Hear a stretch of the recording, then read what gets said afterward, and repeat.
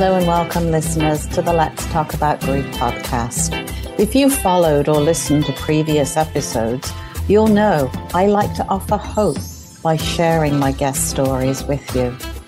You get to hear how they have navigated their own grief, which can be both helpful and healing, knowing you too can move forward after a loss. If this is your first time and you don't know me, I'm Antidote, your host and author of Grief's Abyss. And this is part of my mission to help demystify grief.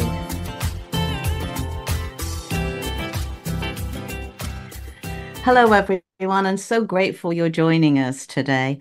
Once more, I am honored to introduce our remarkable guest, Kim Sorrelle.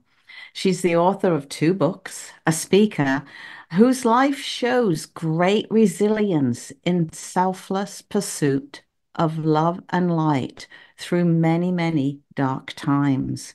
Her first book, Cry Until You Laugh, and her latest one is Love Is. It's not just a narrative about a journey that searches for the essence of love amidst profound loss. And I can't help but thinking how timely, Kim, we're doing this in February, the month of love, I believe. We'll Absolutely. see. Yeah. Sorry, Kim, what were you going to say? Were you going to add something there? Yeah, no, I think so too. I think it's great that it's February, the month of love. I think that's wonderful. And your Oh, birthday month. oh my goodness, you know that too. All right. Yeah, happy birthday. Before we get into all of that, I know we're going to dive into her books and hear more of Kim's story. But first, let me welcome Kim to the show. Welcome, Kim. Thank you for being with us and taking time out of I know you have a lot going on as well, just to be with us. So I appreciate it. Well, I appreciate being here, Anne. I love your show. Everyone should listen to it. It gives such value, and I love what you're doing. So thank you for all that you do, and thank you for having me. Oh, that's lovely. I'll accept that. I'll take it in. You should. Thank you. Kim, when I was preparing for the show today for our interview, I couldn't help but think that your journey is both personal, but it's also universal. And I'm hearing what you're going to be sharing with our listeners. I'm hearing it more and more through our guest stories that have gone before and also the ones that are coming up. And I couldn't help but think of that book, Why Do Bad Things Happen to Good People? And I'm certain, Kim, you must have been thinking that yourself. You know, that's an interesting thing to say, because I was diagnosed with breast cancer. Right after I was diagnosed with breast cancer, people would say to me, Kim, why you? You know, you help so many people, you do this, you do that, why you? And my response was always, well, why not me? Like, why would I be immune? Right? I mean, the cancer is random and things are random and some things are predictable. I mean, if you smoke, there's a smoker's cancer, or my father died not that long ago from mesothelioma, and that's from asbestos in the Navy. And so there are, things that you can go, gosh, that could happen to you. But otherwise, things are, it's just random, it's unpredictable. And so, and I just don't think that there's that God is in heaven smiting people and saying, Mm, hey, you stole that pack of gum when you were in 6th grade. So when you're 47 years old, you're getting cancer. You know what I mean? So yes. yeah. So I think what it comes down to are people like you, hopefully people like me, that take what the crap that life throws at us, the Mm. tough stuff, and turn it into a useful tool to help other people. Oh my goodness. I love that perspective. Why not me? Because so people go the opposite way, don't they? Mhm. And it reminds me of, I think it's Martin Seligman, his 3 Ps. It's personal, pervasive, and permanent. And So, and it sounds that like you certainly didn't personalize it with why not me? And I love that. We can go into the other ones later, but I just wanted to appreciate and bring out that, yeah, these things happen and we don't always know why, but I think it's how we accept the challenge. mm, yes. Yeah, for sure. For sure. So much of life, I think, is like that. And it's not so much the things that happen to us, but how we respond. And it's Yeah. not even so much the things that we do, like when we screw up or whatever, but how do we respond to that? We're going to learn from it. Are we going to power Mm, through? Are we going to get some good out of it, figure out what can come of it that can help other people? And so, our response is up to us, and everybody responds differently. And but I admire people who go through really tough things and come out on the other side and go, I now know something that other people don't know, and I want to share it. yes. And that I believe is what we'll get into a little bit later on with your latest book. So that's what was going through your mind. And I think that can help people if they are in that situation. Why I'm a good person. Why is this bad thing happening to me? So thank you for letting the listeners sort of have a glimpse into what it was what was going through your mind. Now, you yourself, you mentioned you were going through your own cancer journey. That would have been your sort of loss of health, the loss of the life that you had hoped. How did you tackle that one? That was the first one, I believe, wasn't it? Yeah, well, I mean, I've had lots of losses before that, but it was, um, yeah, you see like Lifetime movies or Hallmark movies, and you see the people and they go to the doctor and they sit across the desk and the doctor delivers the news, and it's all solemn and you're holding your husband's hand and all of that. And then, the big reveal moment after the double mastectomy when they're standing in front of the mirror and whatever. And I got a phone call on a Friday afternoon to find out that I had cancer. And Oh, it wasn't the Lifetime moment. And so it hit me out of the blue. Like I had a biopsy, but I was in complete denial that it was even possible that it could be mm, cancer. And so, but I also knew that they caught it early okay. and my chance of survival was great Mm. and that medicine's come a long way. And so all those good things that went along with it. Okay. So it was knowing that they had carded early, that there was hope there. And it Mhm. wasn't just magical thinking. There was evidence, as you mentioned, that cancer medicines have improved, haven't they, for sure? So there you are, going through the chemo, the radiation, all that good stuff, Yeah, well, surgeries, mostly it was surgeries. It was it? was, yeah, yeah, yeah. Double mastectomy followed by a hysterectomy because the kind of cancer I had is Mm, hormone, I had hormone receptors. And so then there was another surgery and then they found bladder cancer. And then it was just a lot of stuff in a short amount of time, I guess. And then continued for a year or so of going through everything, getting through how it. Sorry, I didn't mean to interrupt you, but I couldn't help thinking you had a double mastectomy and then you had a hysterectomy. My thought was, oh my goodness, that almost hits at the heart of what it means to be a woman, doesn't it? Did Yeah, you have those sort of thoughts? well, it's interesting. I had an incredible plastic surgeon who was in on the surgery when I had my double mastectomy.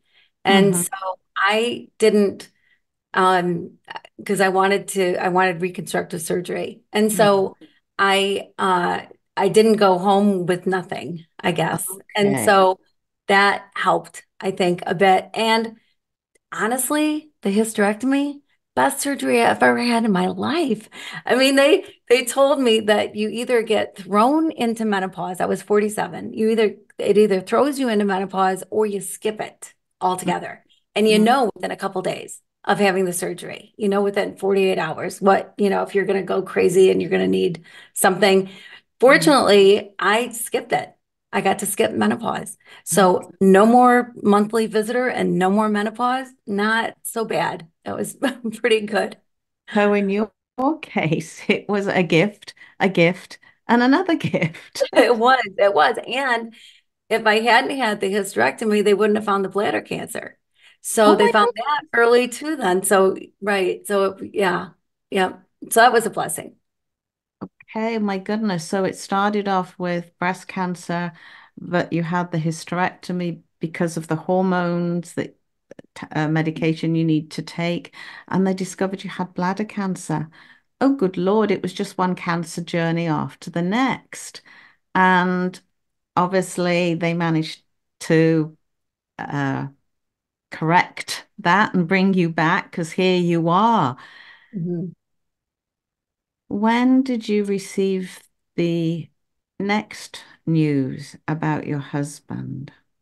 Well, my husband started having stomach pains about the time that I was diagnosed, right after I was diagnosed. And he went to the doctor, and the doctor said, "Oh, it's nerves, because of what Kim's going through." And then 2 months later, he went to the doctor again and was told the same thing, but got an appointment with a gastro specialist. Mm, And his appointment was the day before my hysterectomy. And I was also having a colonoscopy. So couldn't leave my home. If you've ever had a colonoscopy, you don't go far from your bathroom. And mm, so I didn't go with him to the doctor. And he came home from the doctor, and that specialist told him the same thing, take some Rolaids and whatever. I was so frustrated because it was 4 months. I mean, we've been waiting for this appointment from November to January. mhm, Finally, he got in, and then this is what he got. The doctor saying, "Yeah, it's just nerves." So the next day, I had my surgery, and then of course they found the bladder cancer, so it was a little bit more of a recovery and a little bit more extensive. And mhm. then a week out, I was still in pajamas in bed watching Grey's Anatomy reruns, and my husband woke up in so much pain. And I said, "You know what? That's it. Like, go to the hospital, go to the emergency room. At least they'll run a test. They'll do something." So he Yeah. drove himself to the emergency room. And then I'm waiting for him to call. And it took Mhm. forever before he called. And then he finally called and he said, "I guess they're going to keep me overnight." And I'm like, "Keep you overnight? They don't keep anybody overnight. Like, what is that about?" So I quick threw on clothes, hopped in my car, and in my Vicodin-induced state, drove like a crazy woman to get to the hospital.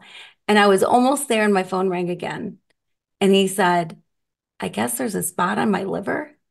I'm like, Mm, "Spot on your liver? Oh my word." I remember running into the hospital holding all parts of me and being told where he was, and I got to where he was, and I'm sobbing at this point, and I whip back the curtain, and he's sitting on the edge of the bed like nothing is happening.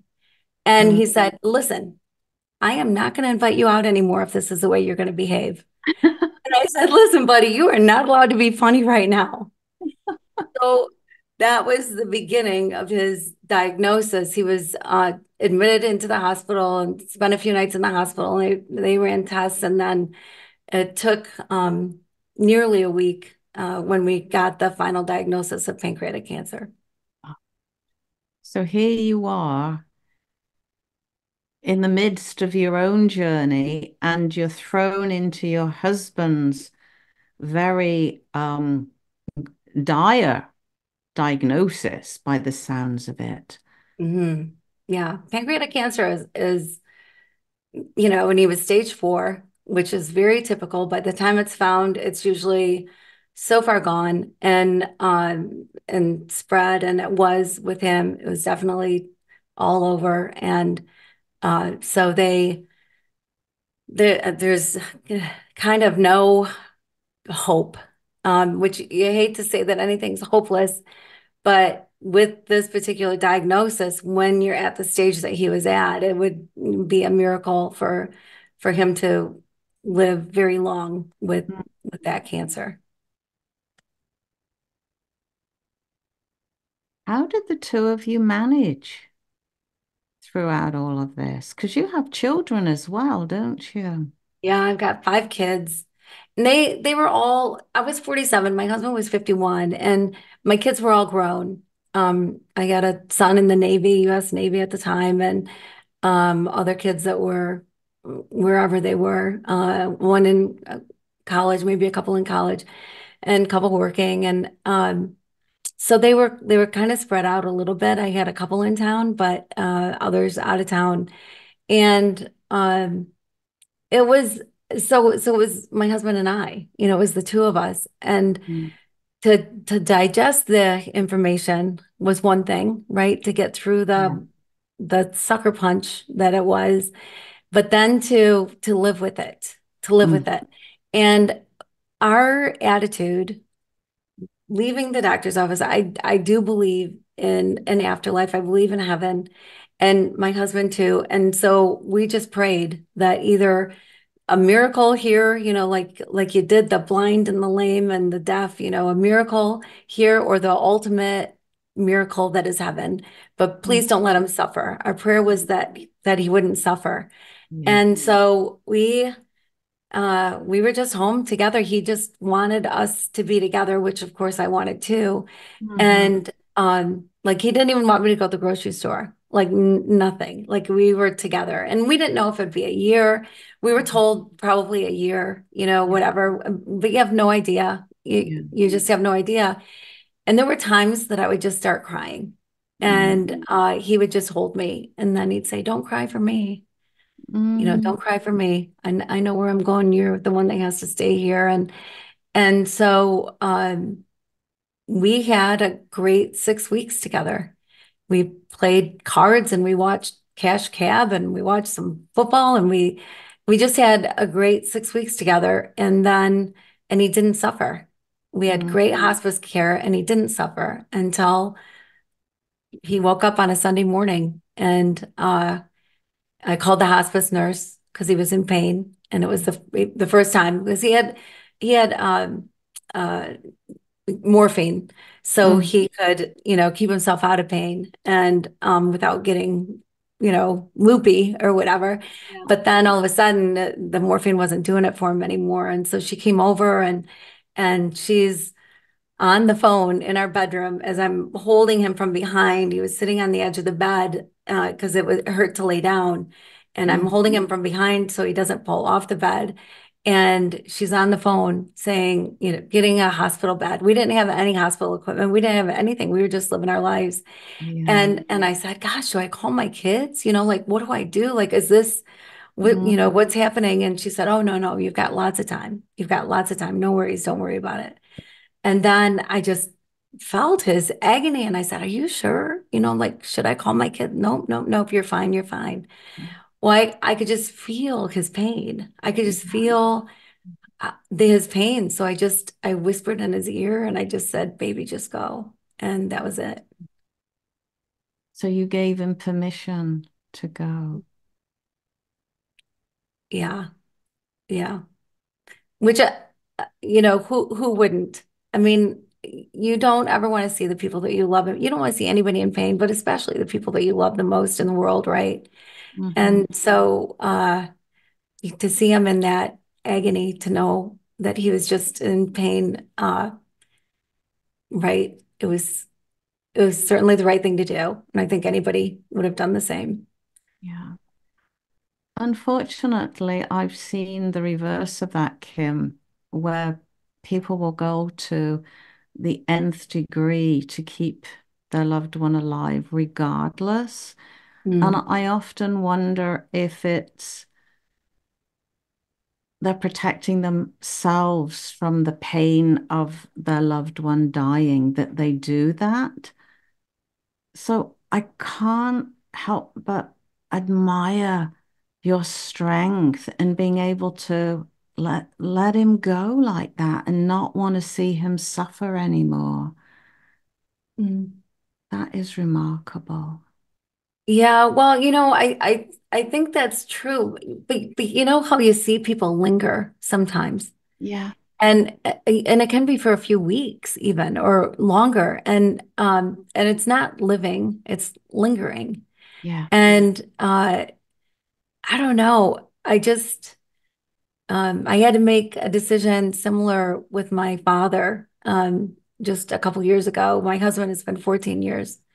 My dad died in 2016, but it seems like it was just, last year. yeah, But kind of a similar thing where he was just in pain.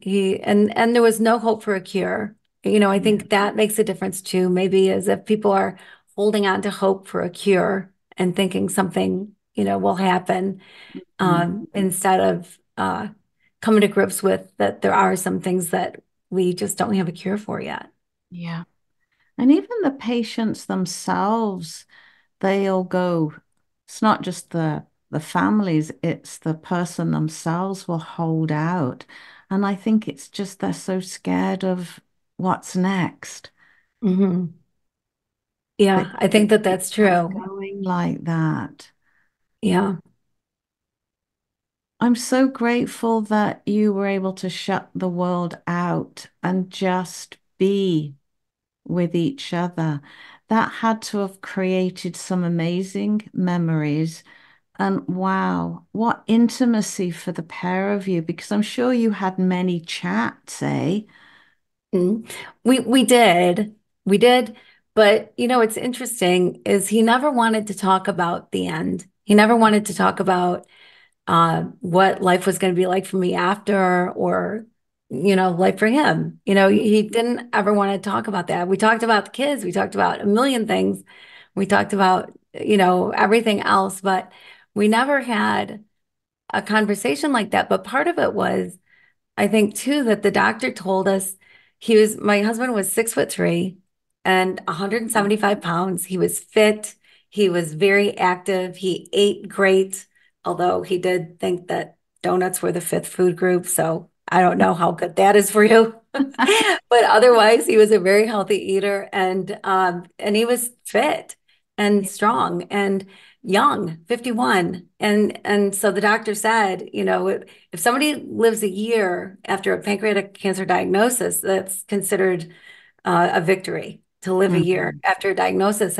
But he said, but you could live longer. You could certainly beat the odds because you're young and you're fit and all the reasons. And so within 6 weeks, we never expected 6 weeks. We never expected that it was going to be that fast. And I do believe it was so merciful for him because Mhm. he didn't suffer and until the very end there. And so it was incredible mercy. But I don't know if we would have gotten farther down the road if we would have started having those conversations or what, but we didn't have any of those. Yeah, I think you mentioned you just lived each day. Hmm. Yeah, Right, what right. an outlook. Looking back, that was a lot of grief, grief for your own journey, but then on top of your husband's journey. What was his name? I don't think I Steve. ever asked. Yeah, Steve. yeah. And I would imagine you would have sensed Steve's reluctance not to want to go there, so you possibly held off those conversations. Yes, yeah, yeah, for sure, for sure. I could tell it's not anything that he wanted to talk about. I just wanted to kind of take his cue, Yes. and because he was the one going through what he was going through, Yeah. right? And so, since he never brought up anything, I just never brought up anything either. Mm, I wanted it to be on him and what he was comfortable yes. with. Yeah. Oh, wise woman. So now that you're on the other side, you've got some space. If you were to look back, what do you wish you had known? about grief, about the journey. Oh my word. I knew hardly anything, to be honest, about grief. Yeah. I was so blind going into grief. There's so much that I wish I would have known. Uh, However many years it would have been before that, if he was 51, 20 years, 25 years before that, something like that, 20 years before that. My mom actually died by suicide, which is a whole different grief and a Yeah. whole different thing to deal with. Uh and and so this was dealing with my husband. There were so many things I didn't know. I did not know about brain fog. I thought I was losing my mind. I thought there was something wrong with me. Yes. And I tried to also be so strong for my kids. Like I had to put on a tough face, like I had to, forge ahead, and I still had to deal with my medical stuff, Yeah. and I had Yeah. to figure out this new life. And there was just so many things all at once that I wish that I would have stopped and Mm. let myself grieve. And in a way, I couldn't, because I still had to go to the doctor all the time. I was still dealing with my stuff, Yes. which it would have been nice to not have had to deal with that, Yeah. but I did. And then, but I wish that I would have been able to have time. That I wish I would have known some of the things that you go through while you're grieving that you think are physical, or you think Mm. are something other than grief. You're like I said, like I thought I was losing my mind. Like, why can't I remember anything? Yeah. Why is my brain so foggy? Why am I having a hard time getting up in the morning? I knew nothing. I knew nothing going into it. And so I'm experiencing those things with with no form of reference whatsoever. And Mm. so they hit me, I think, harder than had I known, hey, this is normal. Yeah. Sometimes you just want to know that other people are going Right. through the same thing, right? Yeah. Yeah. Yeah. Exactly. And grief brain is something, tend not to talk about it as much, but I think it's something that needs to be out there and explained.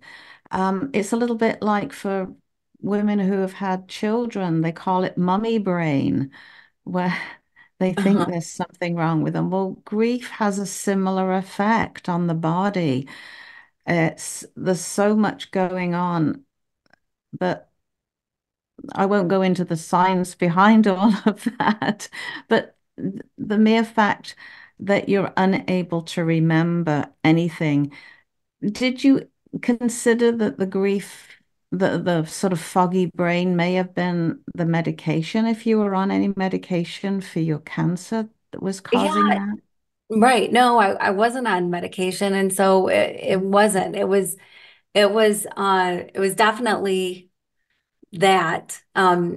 It was grief. I know that it was grief. And then after losing my dad, and I still didn't know that what I was experiencing with my husband, that was normal, that was part of grief. I had no idea. And then several years later, when my dad passed away, I went through, I think maybe even more intensely, because I Hmm. didn't probably deal with all the grief after my Yeah. husband passed away. Yeah. And yeah.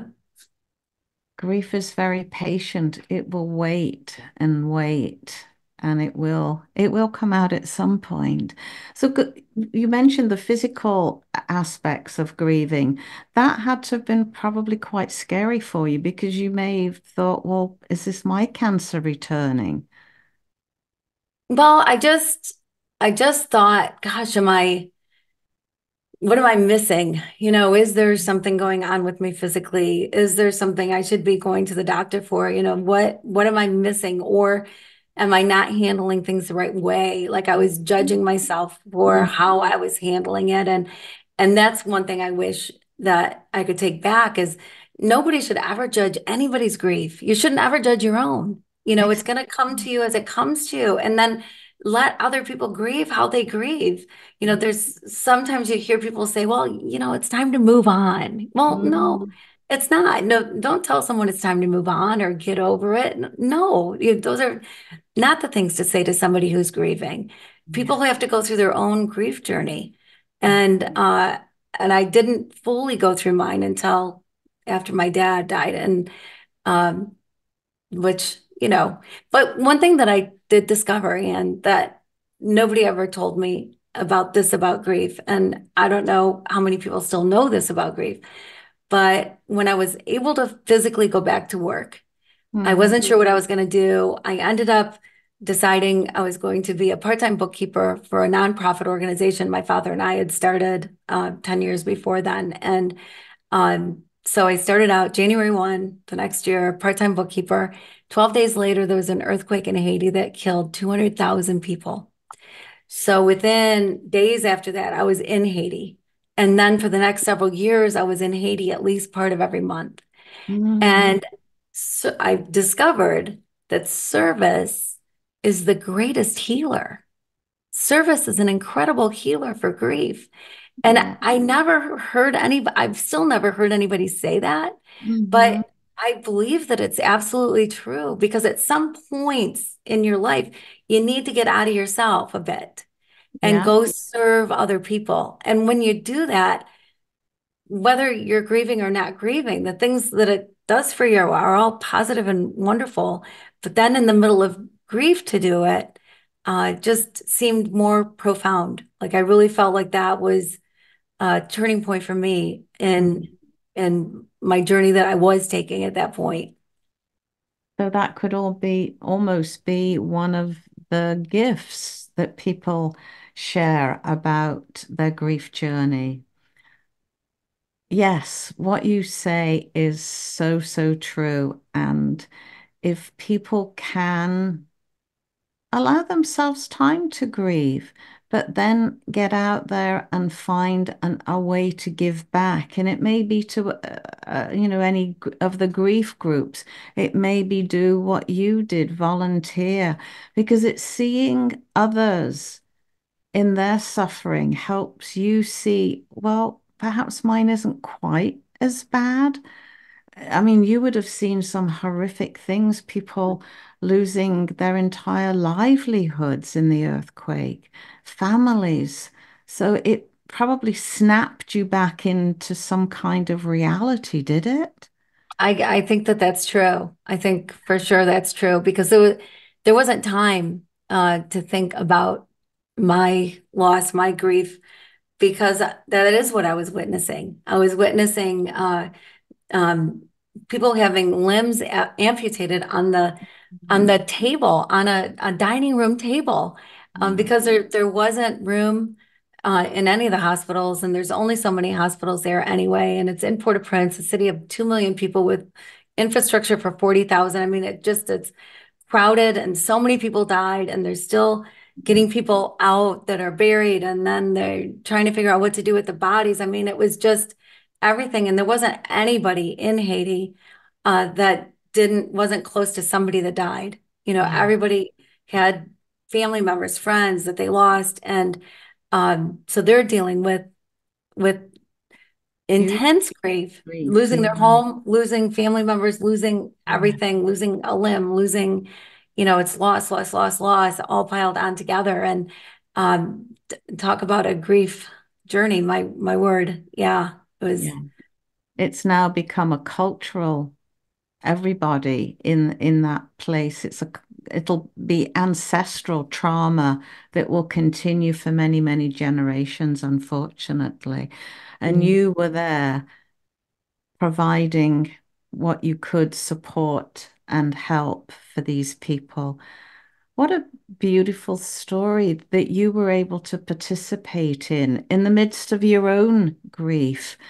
I just want to I want to touch on your books because they're both interesting. You mentioned your mum died by suicide. Was that in amongst all of the challenges you were facing, or was this sometime before? Right. Yeah. No, it was sometime before. It was how many years would it have been? 17, 18 years. 18 years before uh Yeah. is when my mom passed away. And were you able to deal with the grief then, or was it just a mystery to you even then? Well, so much of the this. things were the same. Like I couldn't think for the longest time. I had a Mm. hard time. I felt like I had a hard time thinking and so worried about my dad. And that played into it too. But it and it left so many questions. Yeah, So much of, what could I have done? How could I have stopped it? Why didn't I know? All of that, along with, why did she and why would she leave my kids? She's a great grandmother. She was a wonderful grandmother, and so it hurt my kids, and it's just the toughest way to lose somebody, yeah, I believe, yeah, because of the questions that it leaves. exactly. You almost feel guilt for things that you may have said or didn't say, or what you may have been able to have done had you have known. How did you come to terms with that? Just reconciling that in your mind. Yeah, well, my mom and I were close. We spoke every Yeah. day. And my mom was an alcoholic, Okay. and alcohol certainly played a part in the whole thing. And Mm, she uh, didn't want to admit that she was an alcoholic. She never did admit it. She never went for help. She never, tried to give it up. She never anything. She just drank all day, every day. And so um, I don't know if she was in pain over something and that masked it. mm, Certainly she had the gene, the addictive gene. mhm, And so it was tough for her. She was a strong woman. She was a businesswoman and a coach and she was a great lady, but mhm, she had also alienated people, mm, including my brothers. So I mm, was the only one of her kids talking to her when she passed away. And so for me, I think it was probably actually harder on my brothers. In fact, I see the same thing with women who have lost their husbands, is that I had relationship. I had a great relationship with my husband. Like I yeah, have no regrets. We had a great marriage. And when I meet women who have lost their husband and mhm, they didn't have a good relationship, yeah, they struggle more.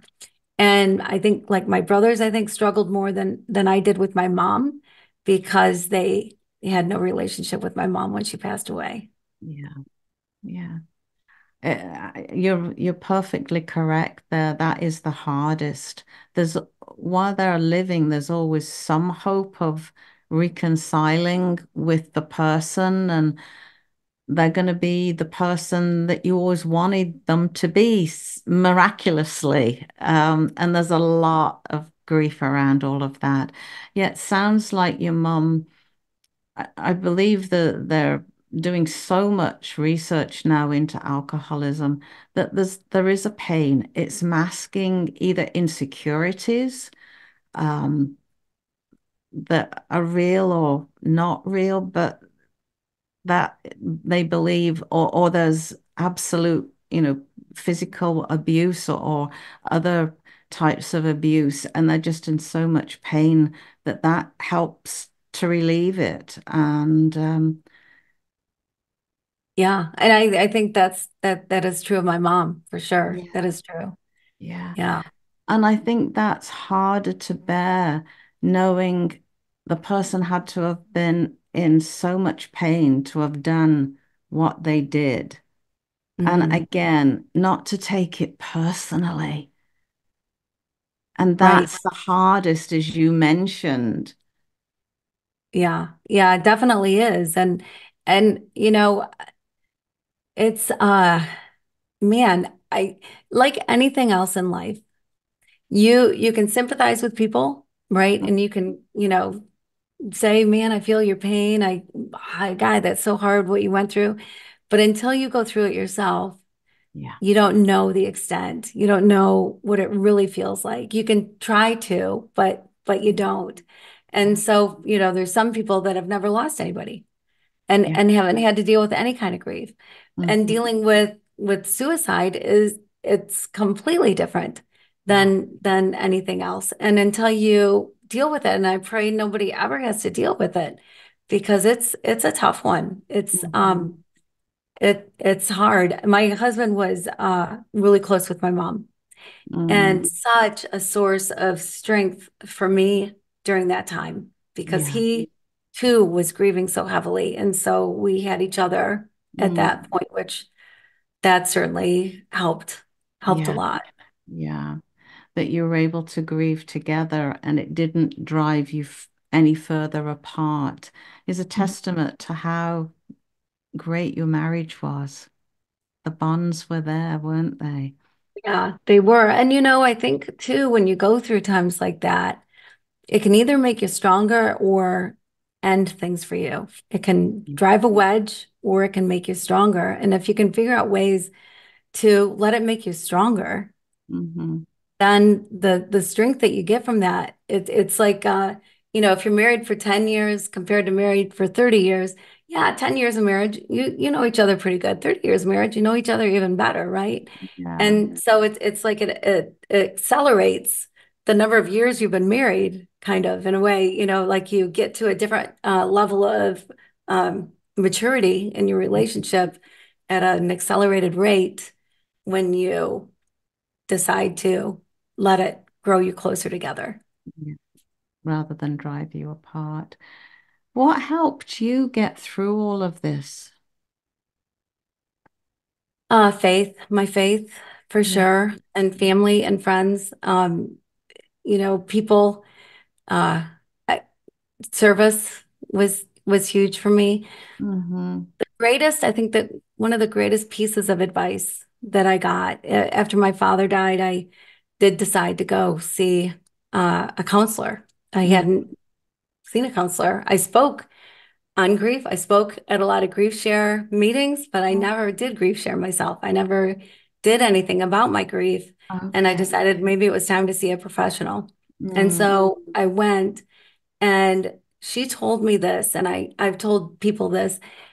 She told me to go buy a box, a pretty box at the store, a wooden box, whatever, and then put things in it that reminded me of my dad, Mm. pictures or like he was in the Navy, and so there was a ceremony at his funeral, and so there were gun shells, so I had a gun shell in there, just some different things. And she said, and put it on a shelf, and then every day take it off the shelf, and for 15 minutes go through the box and Mm. cry, think Mm. about him, put it all back in the box, and put it on the shelf again. And I did that. I bought the box, and I got the stuff and I put it in the box, but I never took it off the shelf because all I needed to know, what it told me was that I could grieve in chunks, that I Yes. didn't have to experience all my grief at once, because that was my biggest fear, was that I felt like I needed to go to a hotel and just cry. But I was afraid I wouldn't stop. I was afraid once really let myself grieve, it wouldn't end. Yeah. And so to know that I didn't have to grieve all at once was a gift. It changed everything for me. And I think that's what people are so fearful of because it is so big and so overwhelming that you're right. If you do start, will I stop? And yes, an emotion, once you allow it, just passes through us. The grief may take, an hour or so, but you're not, you will come out the other side. And what, thank you for sharing that with our listeners to sort of just grieve in chunks. Yeah. Set a Yeah, timer even, right, similar right. sort of thing. What a And let beautiful, yourself, allow yourself, give yourself permission to do it, right? and that is another thing. I often have to give my clients permission. I Mm. give you permission to grieve. I'm sure that's true. I'm sure that's true because when you've not dealt with grief and all of a sudden you're having these feelings you've never had before and these thoughts and questions and whatever it is, uh, permission is probably one of the biggest things you can do, is give somebody permission to grieve, that it's okay to feel the way they're feeling. It's okay to walk in that for a while to deal with that. And so it's wonderful that you give people permission. Yeah. We've never had it in growing up. How many of us as childs, a child was given permission to cry? We were either given something to cry about or sent to our rooms if you're of that generation. Exactly. It was always stop crying, don't cry, right? Yeah. Exactly. So all of a sudden we are now saying you have our permission to cry. Mhm. Kim, I want to get to your books. Let's see how we can do this. Okay, cry until you laugh. Tell us about that. It sounds just what people may need when they're in the middle of grief. Yeah, well, I started writing after I was diagnosed with cancer, and at first it was sort of a way to update family and friends. I'm going to the doctor tomorrow. I have surgery next week, whatever it was, instead of making a bunch of phone calls.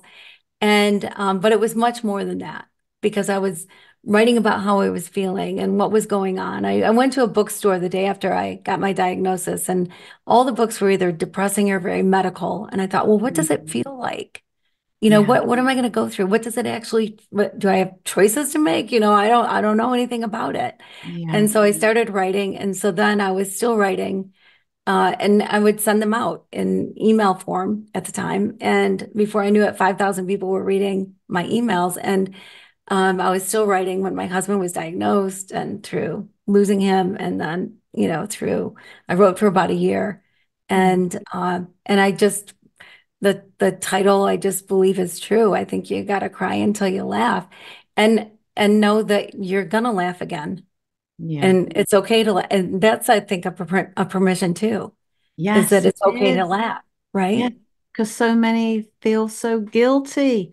Mhm. They're no longer here, and here I am laughing. I'm having a good time. Oops, I better not. The Right. guilt around all that. Yes, we could have a whole show about that for sure.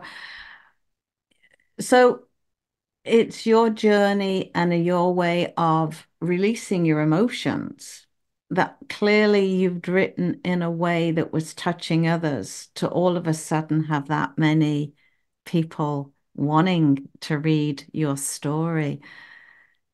So it's not necessarily, is there funny moments in there that you write Oh, about? sure. Is Oh yeah. yes. Yeah, yeah, yeah. Because I don't know. You gotta find the funny in some stuff, and so yes, Mhm. of course, there's lots of funny moments, because there are in life. If we take ourselves too seriously, it's Yes. harder, I think. I think humor is good medicine as Yeah. well. And Yeah. so, right there, yes. Yeah, I always think laughter is a way of helping the body to balance. After you've had a darn good cry, then have Mm, a good laugh. yeah. I like that. Yeah. So good. Now, we mentioned at the beginning that February is a month of love, and it is indeed my birthday. How did you know that? I'm good. I don't know, because I like you. I wanted to find out about everything I could about you. You're wonderful. Oh, you did your research on me. Yes, indeed. And I think that's often why I do what I do, because of when I was born. So tell us a little bit about um, Love Is. You Well, went on a quite the right. quest, and you can now, you're an authority. You found it. So share, Yeah. please. Yeah. Yeah. Well, I wanted to make sure that I was honoring my husband the best way I could. He was such a great guy. I wanted to know that I was living life the right way. Yeah. And so I thought, well, love is this thing that if you put 14 people in a room and you ask them what is the definition of love, you probably get 14 different definitions. Mm. And I thought, gosh, why don't we know this answer? Why don't Yeah. we really know what love is and how love really is supposed to work?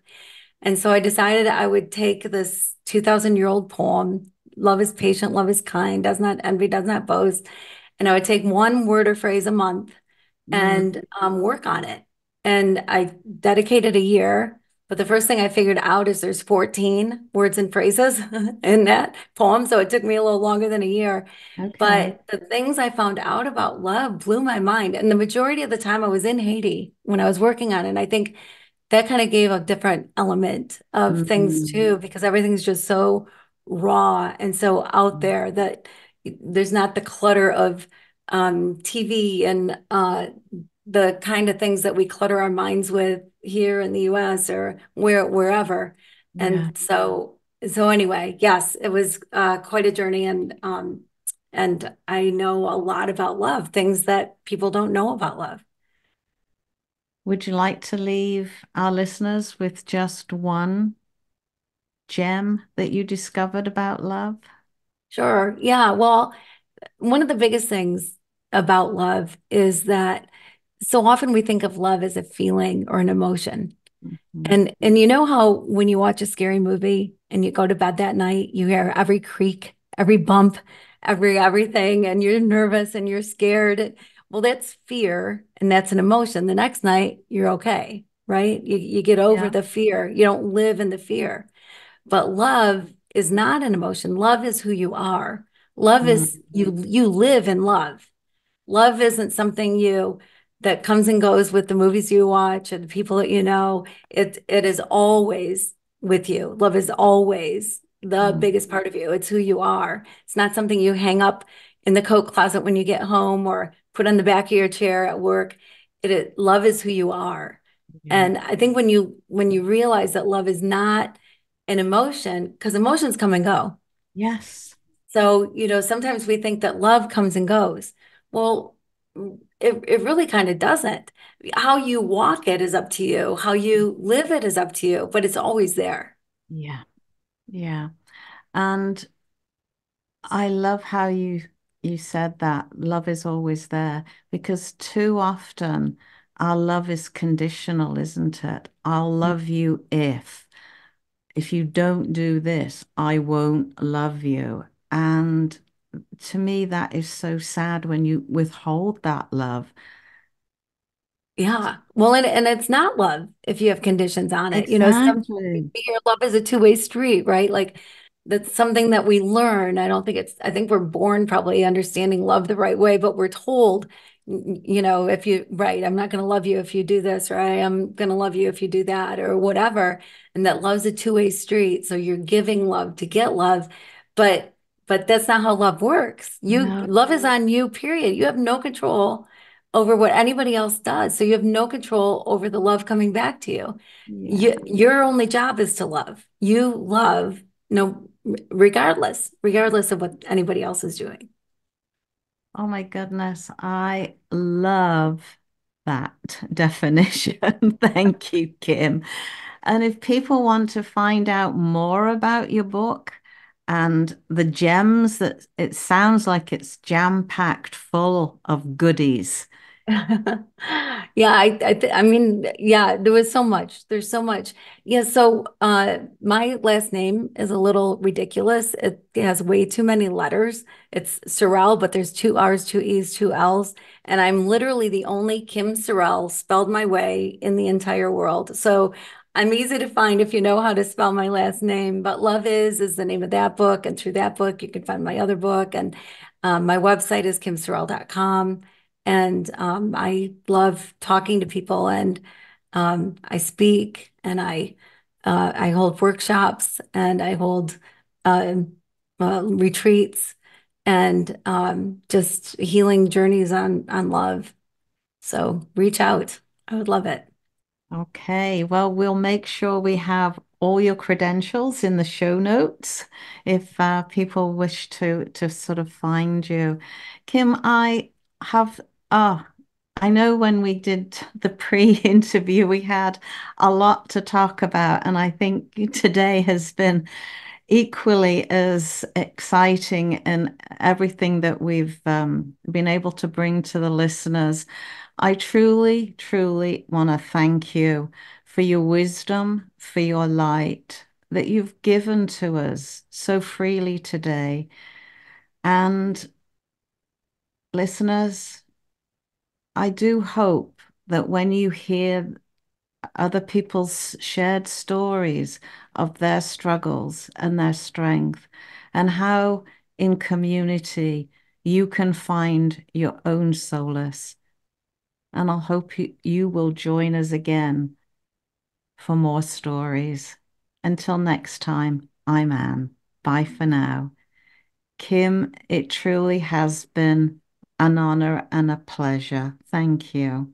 Oh, my word. Well, thank you so much. It's been a pleasure for me as well. And so thank you. Thank you for this opportunity and thank you for all you do. Well, listeners, that indeed is a wrap. Be sure to follow us by clicking on the link, and you'll be the first to know when a new episode drops. And if you are feeling inspired, please leave a review. And if you are indeed grieving, please know you don't have to feel alone in your grief, but reach out. As a coach, I'm more than happy to chat with you on how coaching can both support you in your chaos and pain without forcing you to endure your grief-stricken world. You can contact me at anne@understandinggrief.com, or you can visit my website at Understanding Grief. I'm Anne. Bye-bye for now.